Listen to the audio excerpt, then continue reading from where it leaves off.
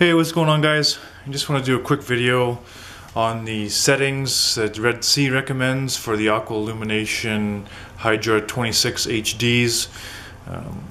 Why they have their own recommendation is because their deluxe model of Reefer tanks come with these lights. They also come with their own proprietary brackets from Red Sea, which have a hinge. Let's see if I can show you. These are not that. This isn't the deluxe model. I bought all this stuff separately. These are the AI brackets, not the Red Sea ones. But the Red Sea ones have a hinge point right there in the corner, which is nice if you have to do any serious maintenance. But these brackets are my favorite anyways. They're not a clip-on style. They do screw in the back. And then the height is adjustable, and then this piece here, you can buy different lengths, so there's a lot of different options there. So I'm just going to show you the quick app function, and then I'll get into the settings from Red Sea. I know it does look a bit blue, of course, in the cameras. This is what it looks like with the yellow filter. But for this video, being that I'm not going to do anything in any fish or water shots, really, I'm going to just leave the filter off. So I can show you the app, which looks like this. As soon as you open it, there it is. You can go to controls. It is noon, which is why it says that. Well, it's actually just after. The time of my settings I've just played with. I'm slowly having it come on later and stay on later in the evening. So that's a gradual process, which is why my cycle looks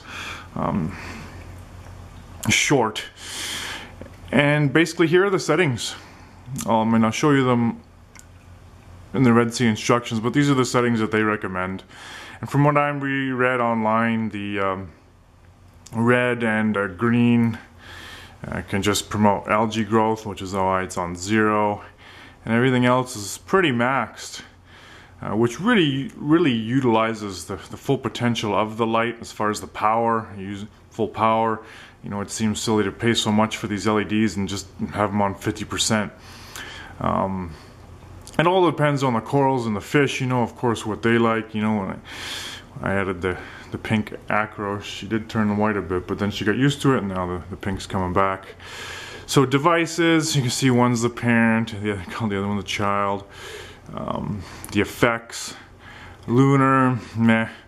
Weather's pretty cool. You can have some lightning going off in your tank. I'm sure the fish will hate you for it, but it looks cool, but I don't really use it. The acclimation's a nice feature because you can just easily turn that on and then go, you know, 50% power. So if you're acclimating, you can just quickly reduce the power and slowly go 60, 70, 80 if you want each day, or however you like to do it.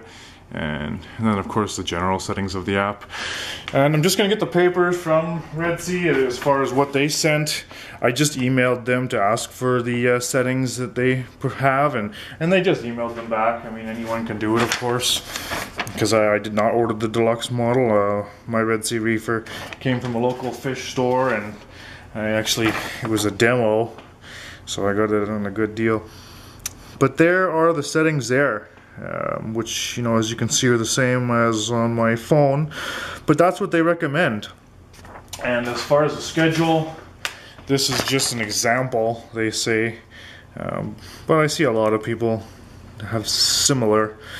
I mean, mine's not exact to this, but I'm definitely going to be tweaking my time for my scheduling.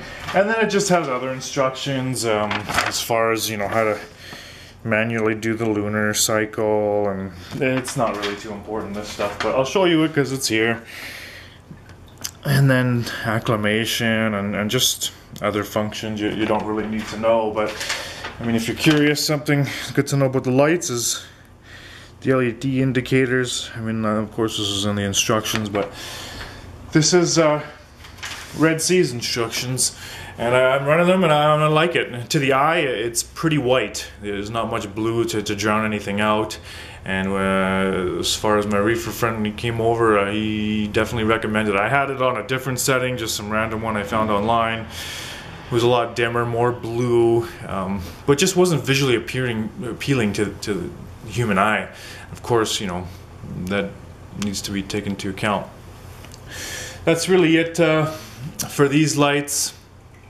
I almost have everything for my refugium coming. I want to go over the gyro pump controller that I have, which really makes me want to get an Apex controller.